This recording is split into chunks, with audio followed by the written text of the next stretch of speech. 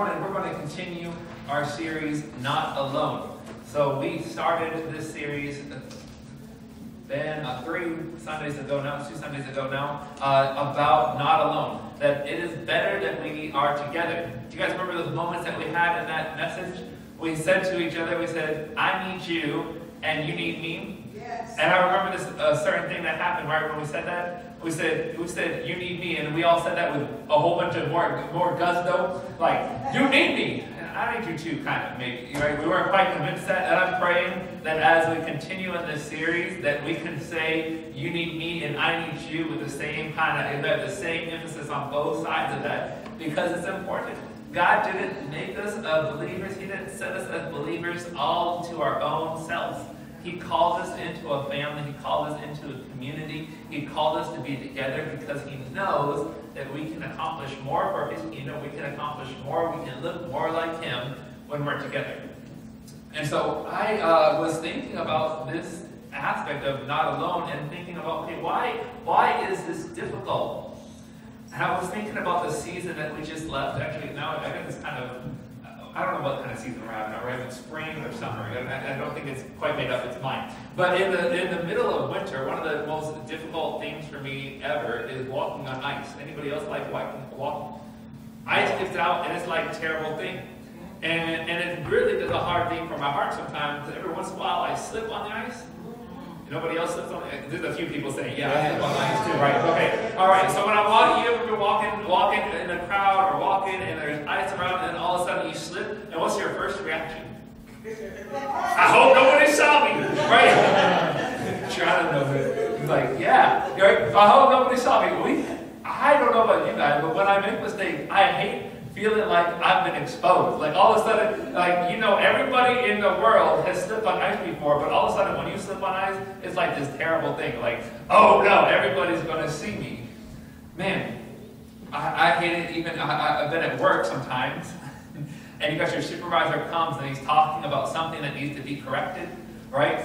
And as he's talking about it and he's like making these statements, and all of a sudden you realize you were the one that did exactly what he's trying to correct. And a few other people have been there too, right? And it's those moments, all of a sudden you get tense, you tense up. I hate being exposed whenever I make mistakes. It's awkward, right? It's an uncomfortable situation you get yourself in. And this is why so often as believers, I feel we isolate ourselves. Right? All of a sudden, if I'm alone, nobody knows what I'm going through. Nobody knows how I'm struggling. Nobody knows. And in some way, we find more comfort in isolating ourselves. Because if I get around people, then they're going to hear how I talk. They're going to see how I act. They're going to see these things. And it's awkward because sometimes I slip up. Anybody else slip up? Everyone, oh yeah, right? I slip up. I make a mistake. Or I know I don't quite live up to this. And so it would be much better if I just isolate myself. I just hit myself.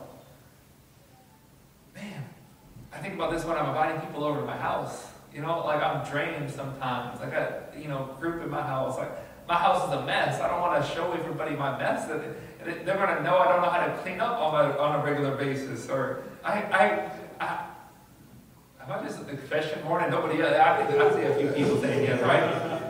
It's easier to do life alone than to invite people in. Any of the married folk in the house say amen, right? Yeah. Right? It's easy. It would be easier if I just did my own thing, did what I want, did my own thing. Nobody knows. But maybe the most Christ-like thing to do is to invite people into our house, invite people into our life, so that we would be exposed and that others can see that.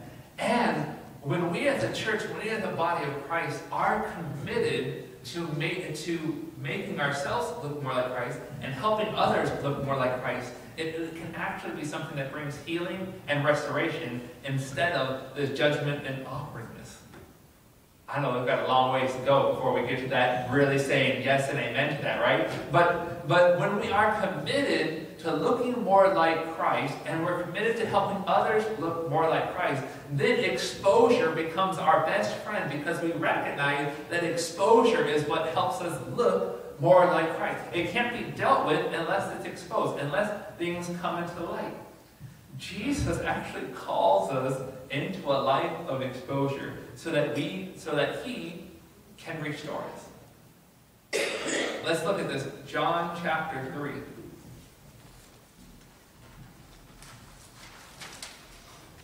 John chapter 3, verse 16. We got that one memorized. You know, as a kid, that was one of the ones I got a candy bar for, right? And, you know, memorize John chapter 16. But right, following that passage saying that we are not condemned, right? He didn't come in this world to condemn us. No, he came so that anybody who believed on his name, they'll be saved, right? And in verse 19, it says this. And this is the judgment. This is where there may be. This is where judgment. This is where there may be condemnation. This is the judgment that's brought. Is this? The light, Jesus, has come into the world, and the people that love the darkness rather than the light, because of their works, were evil. For everyone who does wicked things hates the light and does not come to the light, lest his works should be exposed. But whoever does what is true comes to the light so that it may be clearly seen that his works have been carried out in God. Y'all, Jesus is calling us to love the light, to love the exposure. And sometimes I'm like, God, it's not hard. I'm like, Andrew, you're supposed to be building us up and encouraging us to be with one another. And now you're telling me if I'm with you, then all I want to do is get exposed. And I'm going to say yes. And it's going to be good for you. And it's going to be good for me. It's going to be good for us because we're going to look more like Jesus when we allow ourselves to get exposed. Some of us have to admit, like this week for me, I said, you know what? I would love to be in the dark right now and do the dark thing instead of the light thing. Like, it would be easier for me if I just didn't do what I know I need to do. But we are chasing the light so that we can be exposed. I don't know about you, but I want my wrong thinking to be exposed. I want my wrong beliefs to be exposed. I want my wrong acting to be exposed because in the depths of who I am, and I believe in the depths of who you are, we want to see Jesus lifted high. We want to see Jesus exalted. We want to see others come in contact with Jesus more than ourselves. And this is the life that Christ calls us to, that we may be built up in Him in all of our thinking, in all of our beliefs, in all of our acting. Anybody excited about that? This is hard. I guess it's more hard than I thought it was going to be, but it's good because we believe 2 weeks ago we said it's better that two. We said that two are better than one. Then, if we believe that two are better than one, and we believe that we want to be exposed, then our family is not a place of judgment, but of restoration. So this goes hand in hand with the first message. The first message said that two are better than one. We can accomplish more, we can do more, we can stay warm together. If one falls, it can be picked up. See, if we truly believe that two are better than one, then when we desire to be isolated, we actually change it. We say, we desire to be connected because I know that when I'm connected with others, I'll be restored. I won't be judged. And we've got to get that as a family. I pray that would be our mode of operation, that, hey, we aren't a family that judges. We are a family that restores. So when things are exposed about me or exposed about you, it's not time to get on Gossip Central. It's not a time to beat up or hit down. No, it's a time to say, guess what? I see that thing in you that is not like Christ. Let us look at Christ. Let us study Christ. Let us believe on His truth so that we are built up and restored in Him. And that's the goal of exposure. The goal of exposure is never those moments, man, that awkward, that somebody just saw me slip up. No, it's, wow, what an opportunity now for me to see Christ for who He is, and then I would grow into Him. Two are better than one. When exposure happens, judgment is not passed, but restoration is celebrated. Man, if you're still judging others, then you're still in the dark. That's where judgment happens. That's where condemnation exists. Is outside of Christ, outside of the light, is where judgment exists. But exposure and light, when it's brought into our life, it brings restoration. Don't be of the dark. God calls us to Himself to bring exposure so that restoration can happen. And there's 3 environments here as a church body that we can be a part of so that restoration can happen when we are exposed. I believe this wholeheartedly. We are not alone. We are meant to do this together. And so the first environment that we're going to talk about and think about how we can use this so that exposure brings restoration is in the environment of life on life. Anybody like just hanging out? And that's my favorite thing to do. I love game nights. I love, man, the World Cup is playing, get together with some friends, go fishing. Yesterday, me and Britton were out in the parking lot. We were fixing brakes. And man, I love those moments when I just get to be with somebody, hang out, do some things, and get to know one another. And this is exactly what Jesus did when he called his disciples to come and follow him. They lived life together. You guys recognize that? Like they were eating together, they were traveling together, they slept together, like they were in a unit, they were always together. Then when Jesus calls us into his light, he calls us to live life with one another. Jesus hung out with those he called on a regular basis. And it produced some exposure. All of a sudden, they saw Jesus and how he lived and what he did and how he honored God in everyday stuff of life. When we're committed to not being alone, we understand that others around us are committed to bringing gospel restoration into our life.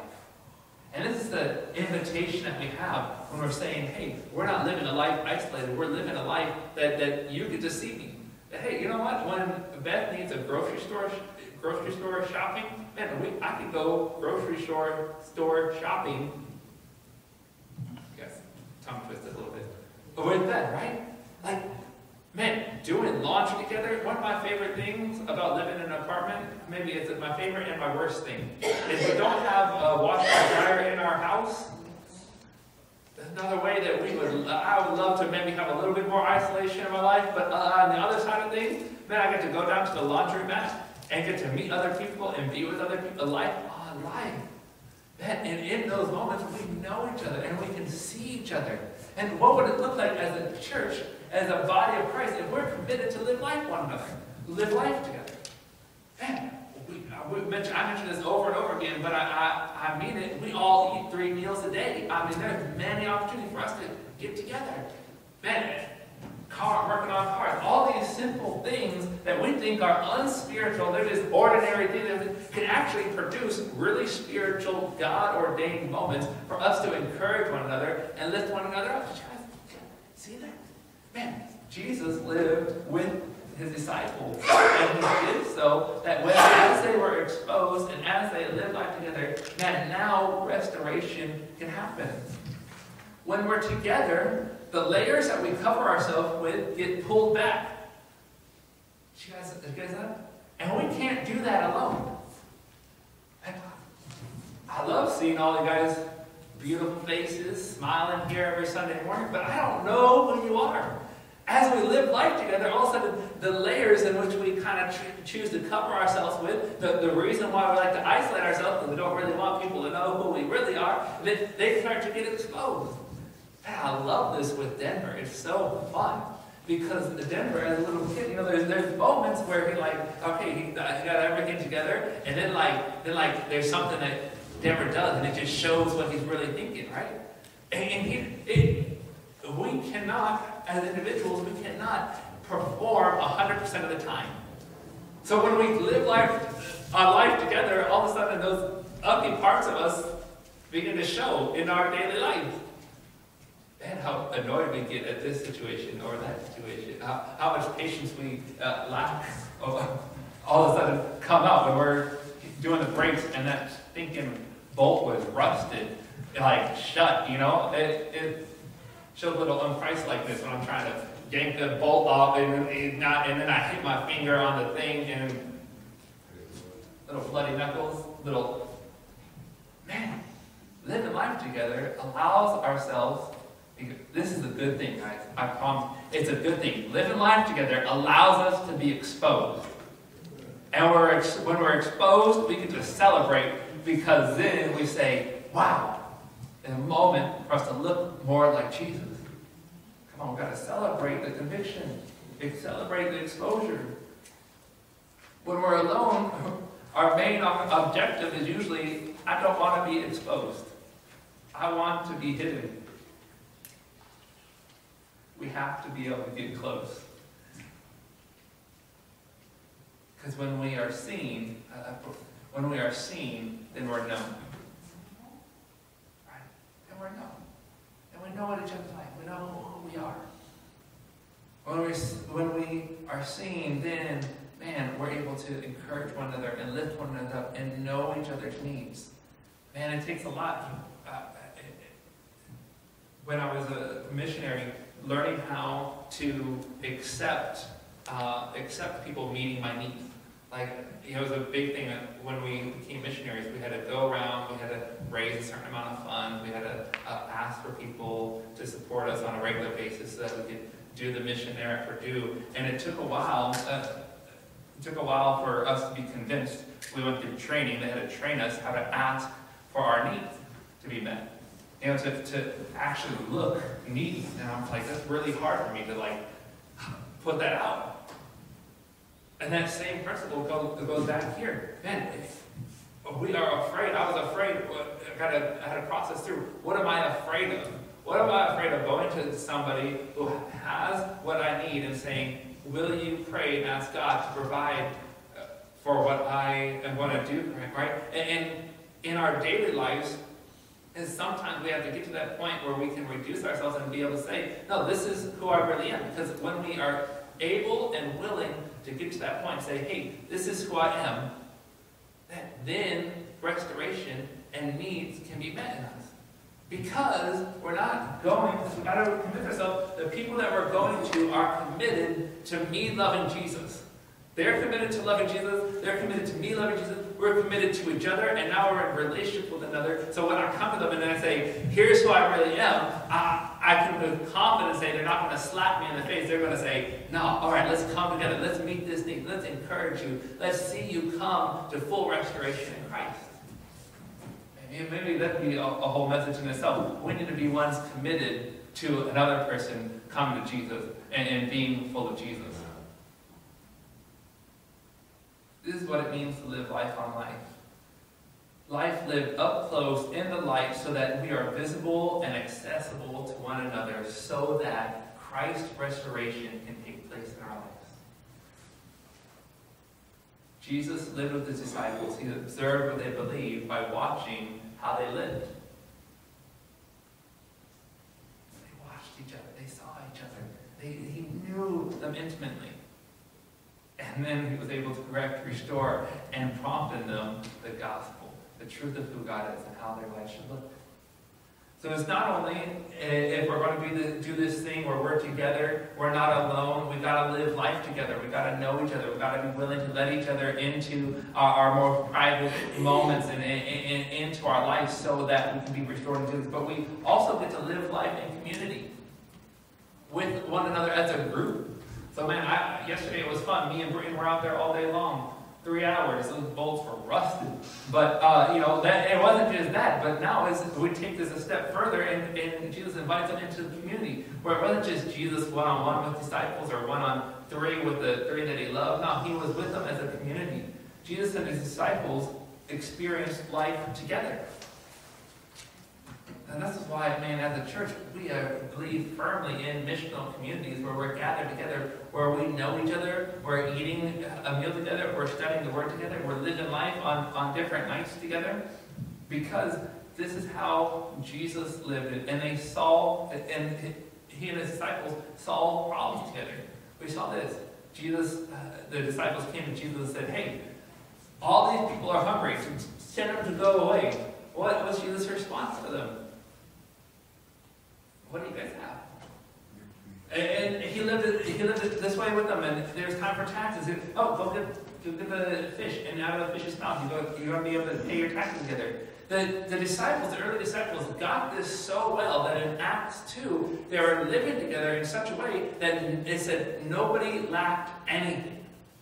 Could you imagine having that kind of community? And that's a community that Christ invites us to, is we're living life together, we know each other, but then we live together as a community and we meet one another's needs. Then we're praying for one another. I mean, it would be cool if every one of us could register and find out if our community would be one that would meet the need for Beth's son, Mason. I forgot the name, Mason. Right? I mean, like, that's the type of community that we have. Is together we meet one another. Together we're going and we're living together. Together we're committed to seeing our lives reflect who Jesus is. Together we're conquering and going out. They said they lacked nothing. They had everything in common. Everything I have is yours. Everything you have is mine. Talk about looking like Jesus. Jesus, who had all things, became nothing. He shared it with us and brought with him an inheritance that we have, all that he has. And we sit in the same kind of position that Jesus sits with all things. That's the type of inheritance. We lack nothing, right? So in a community that we live life on community together, man, everything you need somebody to mow your grass, man, let me know. I can do that for you. I can change brakes, I got that for you. Hey, study the word together. Oh, pray, you got a need that. Man, we got this. Man, you got some financial needs. Hey, what can we do together to bless you so that you would have to worry about that?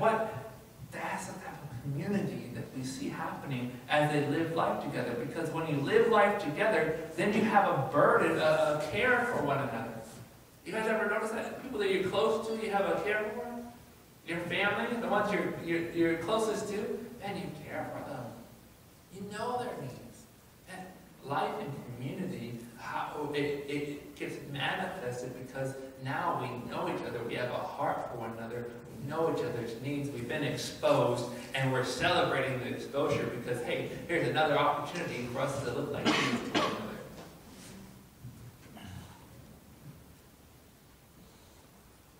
The church is the body of Christ, and we're made with so many different parts. And when we're committed to one another's development to look like Jesus, then life and community happen. I need you, and you need me. We need each other in this so that Christ would be built up.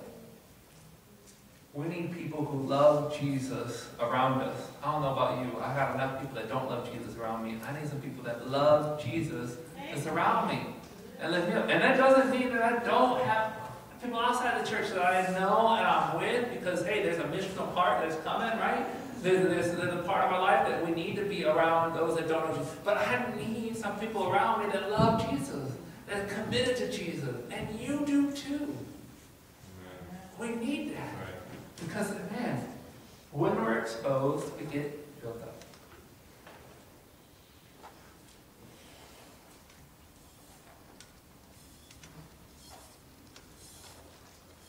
This cool part of the Bible, of the story of God, is that we play a part in equipping others to look more like Jesus. We get to play that part of polisher. Like we mentioned last week, where 2 weeks ago, where iron sharpens iron, so one man can change the countenance of another. I need some people around. We need each other. I pray that will get deep inside of us. The last environment, the first one is that we live life on life. We got to know each other, we expose each other, we live life in community so that we can meet each other's needs and we can be exposed to that and we can encourage one another to rise up. But another environment in which we are not alone is in our mission. That Christ brought exposure through our life on mission. Exposing areas of darkness so that areas of darkness can turn to areas of light.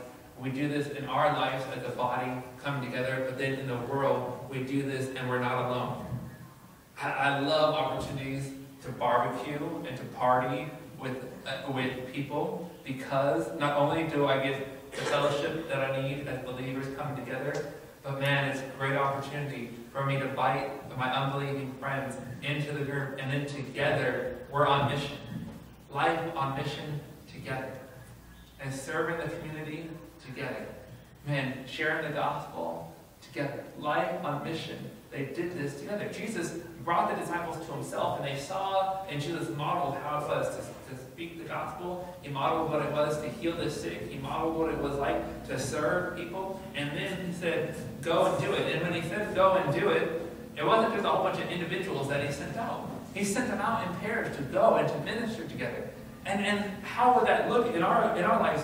When we have this mission of the world around us, we are not in it alone. If we recognize beforehand that the body of Christ is made of many parts, and so I need you because I need some eyes, I need some hands, I need other people around me that are going to speak to me and encourage me in the ways that they see Christ. On mission, we also need each other for that same reason. Man, I have a good friend, but I don't speak the same language as him. I'm not an IT guy. I don't know computers. I have some hobbies that we connect over soccer, so that was really cool. But hey, I need some of my brothers and sisters in the body that can speak the same language as him and can speak into his life the gospel in a way that I can't. And so as we recognize and we have an appreciation for others, right, that we are not alone. I'm not isolated. It's not Andrew's job to save the world. It's not any of your jobs to save the world. No, as a body of Christ, we save the world. So if we live life on life, we live life in community, then on mission, we live it together as well. Man, I didn't get to ask Rajiv about this, but I love the birthday party Thursday night. And I got to meet your neighbor, and I got to meet, again, your friend that we played Ultimate Frisbee with. But I was like, man, another opportunity where we're just living life together, and we get to live on mission. And there's opportunities that we have to speak to people that don't know Jesus just by the fellowship that we have with one another. This is what Jesus did with his disciples. It's not only an individual call. I got to save my neighborhood. I got to save my workplace. No, man. Use the body of Christ that we're surrounded with. We're not alone. Jesus made it clear that if we follow him, he'll make us fishers of men. He demonstrated and they observed and were set out collectively. The community we're a part of is encouraging each other on mission. To take part on mission together. I love that the reminder in Scripture in Psalms that one can chase 1,000, but do you know how many two can chase? 10,000. So together we can have an exponential influence on those who are around us. Alone I can do so much, but together for the kingdom of God we can do much. Exponentially more together. Man, we're out on mission together. One of us makes a mistake. Man, we got others around us to encourage us to come back, say, man, let's do it again. Let's try this attempt. Hey, I was encouraged by your conversation with that individual. Let me encourage you. Hey, maybe you could use this tool in evangelism. You can use this tool to share the gospel.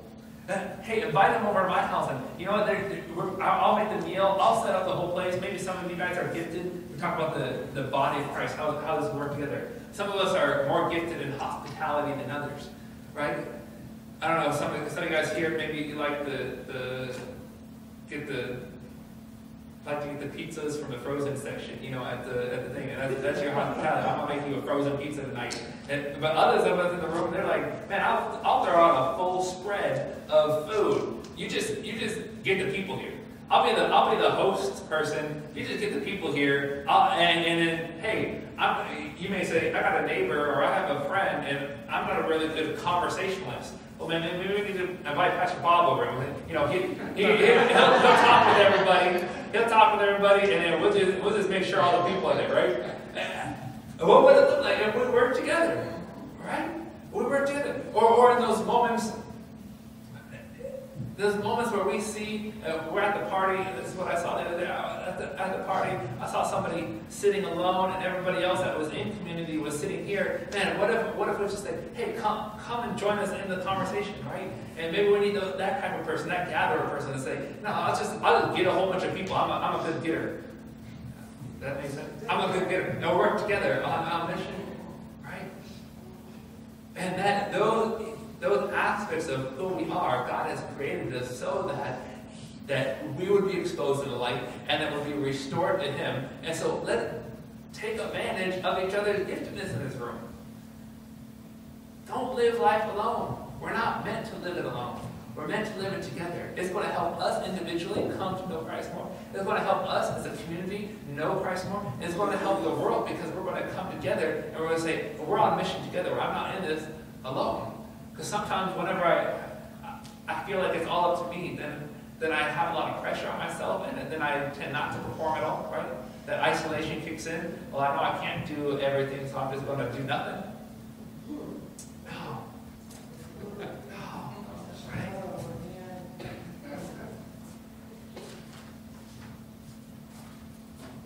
Called to lean forward. I mention this all the time, and this applies in everything. God, Jesus knows who we are. Right? He knows who we are. He knows our schedules. He knows our responsibilities. He knows the areas in our hearts that we believe Him fully, and He knows the areas in our hearts that we still struggle to believe, right? He already knows the areas in our life that are dark and need to be exposed. He knows these things already. And when He looked at His disciples, right, giving them the Great Commission to make disciples, He knew that some of them doubted. And you know what He still said? Go make disciples. God knows that we're not perfect. And so the enemy loves to convince us to say, oh, you're not perfect. Isolate yourself. You're not perfect. You got this mistake going on. You got this thing. You can't handle it yourself. And nobody else cares about what you're going through. And he loves to get us in that place where we're all alone. And Jesus is there over and over again inviting us, hey, come. Come in.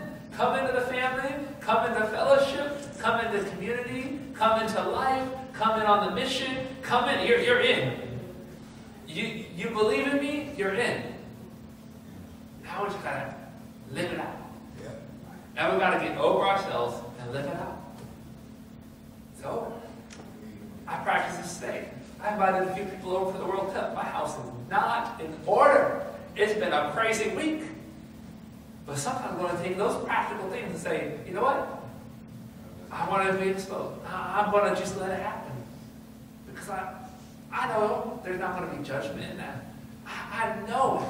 I'm confident because I know the people that are closest to me, this family of believers, these guys, we're going to come together and there will be no judgment in each other. We're going to lift each other up. We're going to encourage. We're going to come alongside each other. We're going to help each other look more like Christ. Some of us need a little bit more convincing on that point, but it's true. Right? That's what we're working towards. Go ahead. And like I said, if there's still judgment in you, there's still a love for darkness that needs to get over, so we can love light and say it's about restoration. It's not about pointing out. Right? The Holy Spirit does the exposing. The Holy Spirit does it. Now we come together and say, all right, let's work with that and allow ourselves to look more like Jesus. Amen? Let's look messy. Let it all out. It's all right. We're not alone. When exposure is brought, we can celebrate that Christ is wanting us and pointing out an area that we can be more like Him. We don't look like Christ, but we can be restored. Some of us are intimidated by this commitment to be with one another. I know it. Like I said, I slip on the ice. I don't want people to know. It's awkward. It feels weird. I want to know who in this room has heard and are willing to commit themselves to live in life on life, to live in life in community, and to live in life on mission. And when we get this in, we're going to start looking more like Jesus. The world is going to start looking more like Jesus, and restoration is going to happen. Because exposure is always, always, always meant to bring restoration. Exposure by Christ is always meant to bring restoration. So when I'm exposed in an intimate friendship, partnership, when I'm exposed in community, or when I'm exposed on mission, all of it should be celebrated because I know it's bringing about a restoration to Jesus. Let me pray over us this morning. Father, Lord, I thank you for your truth that, God, when we believe in you, we are brought into the light. Father, sometimes that's an intimidating thought because, Lord, light brings exposure. It shows us who we really are. It peels back the layers of darkness that we surrounded ourselves with and exposes our heart. Father, I pray in the name of Jesus that we as a church would be ones that are committed to believing that exposure is a good thing and it brings restoration. Father, I pray that it would cause us to have greater unity, a greater sense of commitment to one another, a greater sense of body, a greater sense of family, because, Father, Lord, we're saying, yes, I'm willing to be exposed. Yes, God, that's okay. It's better that I be exposed than that I be alone. Father, I pray that that belief would get deep into our heart. Father, Lord, it would transform our thinking. And, Father, Lord, it would enable us to walk more in community. In Jesus' name, amen. Amen.